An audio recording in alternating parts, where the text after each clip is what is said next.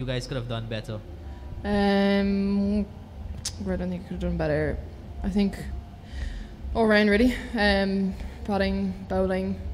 Look, credit to New Zealand, I thought they bowled very well.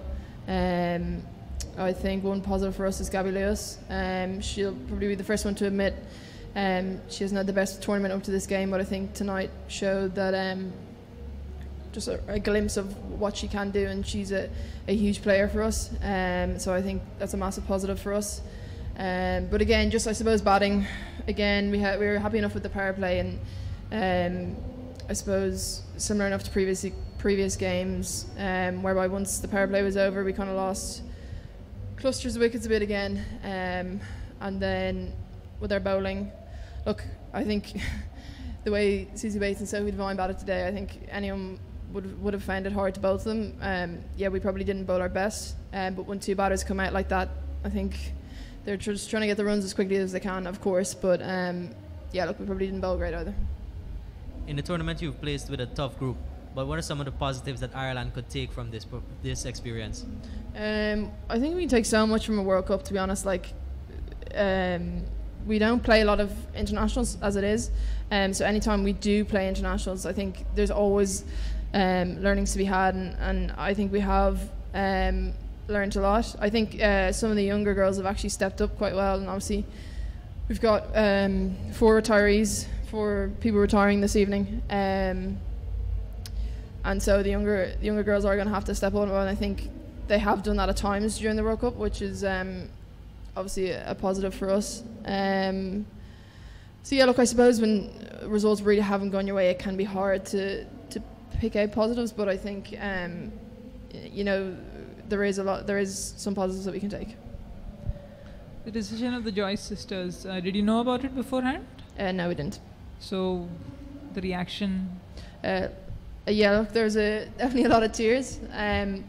You know, Seal, Ciara, Shills and Isabel have been 4 incredible servants of Irish cricket, and I don't think Irish women's cricket would be anywhere near where it is today without them. So they're going to be a huge loss both on and off the field. They're absolute, you know, champions on the field, but champions off the field as well. And yeah, look, we're gonna miss them a lot. Yeah, I think it's also, as it is extremely sad that they're retiring, and it's going to be like a different dynamic without them. You know, it's yeah, it's going to be, they're definitely. Not exactly. After the game in the huddle. Can you share some of your favorite memories with them? Memories that we may not have seen. Isabel Joyce was my first roomie. So I remember it was the 2010 World Cup, Football World Cup, and I was football mad growing up, and she was my roomie, and I remember like I was a bit scared of them in the team, to be honest, and I remember we were sat watching the football, and I was like, she was just naming all the players, and I was like, oh my god, how does she know so many players? And I think from then on I just knew that I was going to be friends with her, and of course, like, I'm obviously going to be friends with her, but I think that kind of stood out for me and is. I played club cricket with Ciara and Shillers, so I'll be quite close. I'm close to all the girls. But yeah, we've had a lot of fantastic times together. And as I said, they're going to be a huge loss. So a lot of the younger girls talk about the seniors as, you know, almost like their mother, their aunt. Can you talk about how the setup is almost like a family to you? Yeah, I think to start, all the girls are from Dublin, so we all train together all the time. So yeah, look, the setup in Irish cricket, basically everyone kind of knows everyone, and yeah, the girls have been mentors to all of us younger ones, and it's not like we just see them in an Irish jersey. We see them day in, day out. We play against them at club, we play against them in our domestic competition. You know, we see them all the time. They're always there for us whenever we need them. So yeah, it really is like a kind of family situation.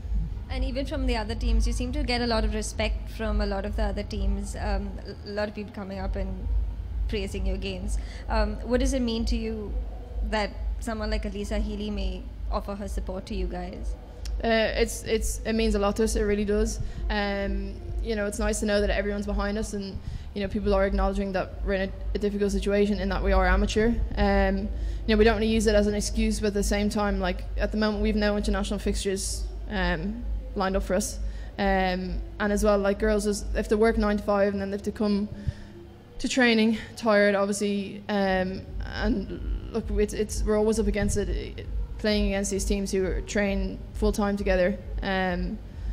But yeah, as I said, it was fantastic to get, especially during the week, such support from other international cricketers.